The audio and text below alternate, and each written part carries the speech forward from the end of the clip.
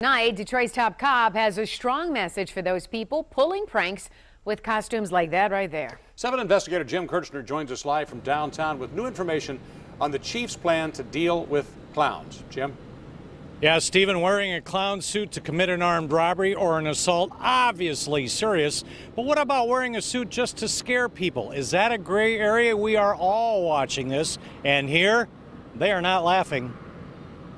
Just know that when people call us, we're going to investigate. And if the investigation leads to a criminal misconduct of some sort, then we're going to take appropriate action. Just look around. The creepy clown fad is growing here in Metro Detroit. Yesterday, a 9-year-old boy claims he was assaulted by a man wearing a clown suit in Sterling Heights and then ran away. Police here also confirmed they were called by 2 women at 17 Mile and Ryan, being chased by 3 people wearing clown suits and carrying baseball bats.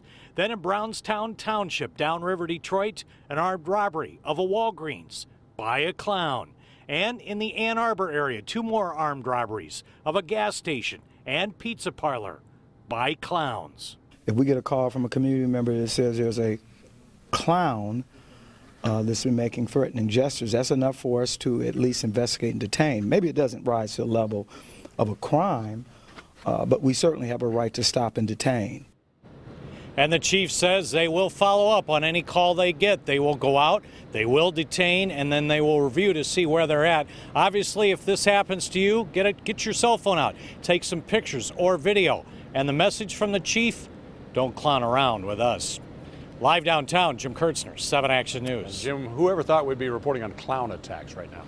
Yeah, and they're just a growing number, aren't they? It's amazing. Jim, thank you for that report. We'll keep an eye on the situation.